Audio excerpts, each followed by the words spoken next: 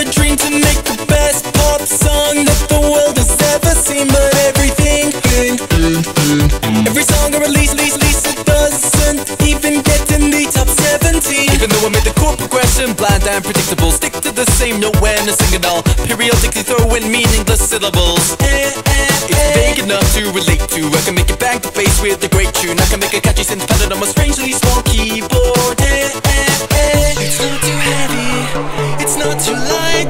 Edgy enough for the clubs, but not so much that people won't go on by. But though it's perfect, I don't know why my song won't get to number one. Cause you didn't get a Swedish guy to produce it, a Swedish guy to write your song, a Swedish guy to produce it.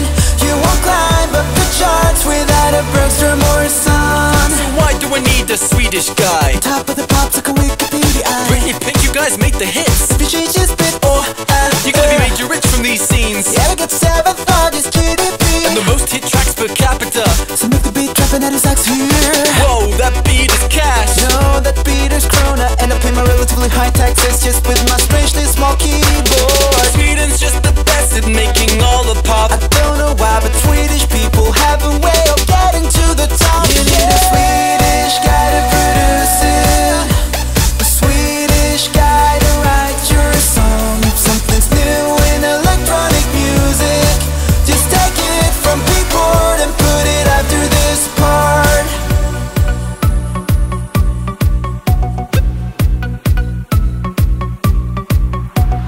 Fuck around, we took on one direction, made their chart positions go up like the wrong inflection. Dennis Pop made Sharon, took the charts and jacked them. Max Martin's on more number ones than Michael Jackson. Yo, easy bringing British pop to the mainstream. Red one with Gaga with this insane beat. Shellback's jams got a rock flair, makes a stronger correlation between talent and long hair. Alternative bands give thanks to Jay Orpin, Andrew Borg, Todd and Nolan Nordstrom. Avicii went to new levels. Wait, I almost forgot we're even better at metal. You produced this! Yeah! And the pain on the cold, listen on this!